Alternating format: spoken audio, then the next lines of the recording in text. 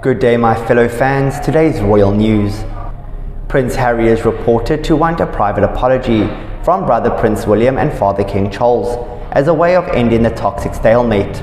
The fractured family find themselves in after Spare's release. Prince Harry is wanting a private apology as a means to end the stalemate with King Charles and Prince William, but hopes for the Duke of Sussex to receive such an apology may have fallen on deaf ears, as one insider believes the Prince of Wales and his father have no intention of saying sorry.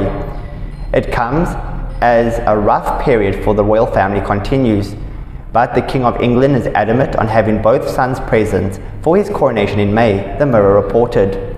That may prove difficult, as the Duke of Sussex and Meghan Markle are yet to decide on their attendance, and it may rest in the hands of a potential apology. Expert Tom Bauer said, "Harry has been very clear and his position hasn't wavered. He isn't going to come if he feels the atmosphere will be as toxic as it was during the Queen's Platinum Jubilee and funeral. That toxic atmosphere may be a breaking point for the Duke, who has previously said the ball is in their court regarding a potential reunion."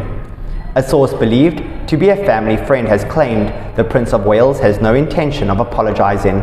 They said, "I hear that William has no intention whatsoever of apologizing and remains incandescent, especially around the way his wife, the Princess of Wales, has been treated." Nobody is quite certain of what Meghan and Harry will decide, with other royal expert Omid Scooby saying the couple has yet to be invited.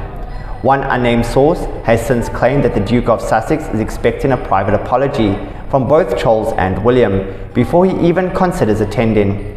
Daily Star had previously reported the King of England's plans for having both the Cambridge and the Sussex families at the event, in a plan described as rife with problems. Expert Daniel also said that the so-called Harry in a Hurry scheme was really rife with problems.